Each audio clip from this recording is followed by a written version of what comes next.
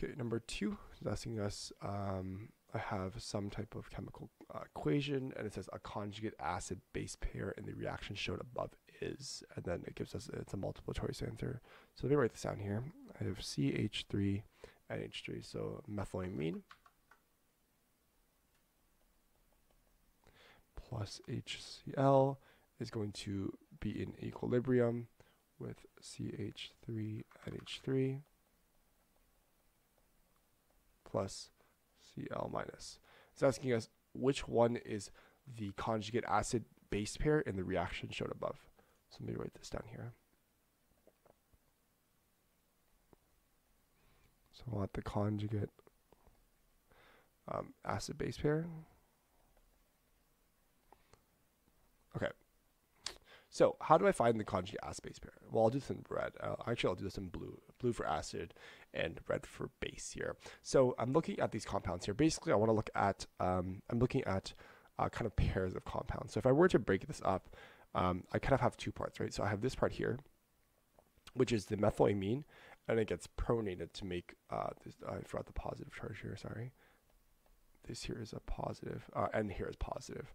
And here is, I have a methylamine that's pronated, right? So I have a positive charge here, and then I'm looking at HCl here, and then Cl minus, right? So again, I'm looking at these guys here. Specifically, let's look at methylamine first. So I have CH3NH2, and then it's going to react to form, or it's in equilibrium with CH3NH3 plus. And as you can see here, this guy here is gaining or losing a proton, and we can look at this through using Bronsted-Lowry theory, where it states that Bronsted-Lowry let me write up Bronsted-Lowry theory. Acid or Bronsted base states that if we were to get rid of a hydrogen, they are you can think of it as, if I'm losing a hydrogen here, it becomes an acid. It's an acid, right? If I'm electron donating, I'm an acid, and like hydrogen donating, I'd be an acid, and hydrogen accepting, I would be a base, right? So in this case here, I have Bronsted-Lowry acid would be, you can say, donating H, and then Bronsted-Lowry, use these quotes here for base is, base here would be accepting a hydrogen proton, right? And this here is H plus here.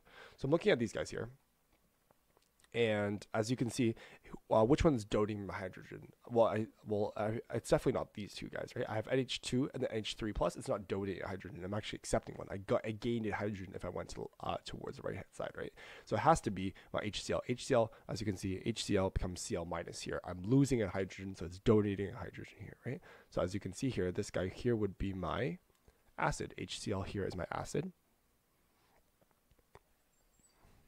which means Cl minus is my conjugate base, right? So I can say this here are one of my 2 conjugate acid and conjugate base pairs. So this, I would write here conjugate base, or Cb here, conjugate base here. And then, which means if I have an acid here, therefore this one must be a base, right? So this here is a base, and this one here would be my Ca, or my conjugate acid. And these 2 are my conjugate acid base pairs. And all I'm going to have to do is look at these guys here, right? I'm just looking at which one fits the criteria. And this one is not correct. This one's also not correct. This one's also not correct. This one's not correct. And E here has to be my final answer, right? HCl is my acid, and then conjugate base would be my Cl minus here. So we say E here is the correct answer. So solution here is correct.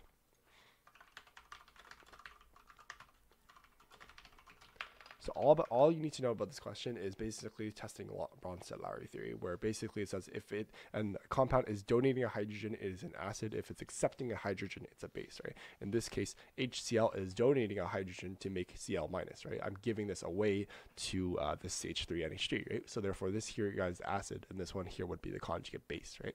And then finally, with this methylamine here, this one would have to be the base because I am accepting, right? If I'm going towards the right hand side, I'm accepting a hydrogen, right? NH2 becomes NH3 plus. So this here would be my base, which means this guy here would be my conjugate acid. So solution is correct. Great analysis here.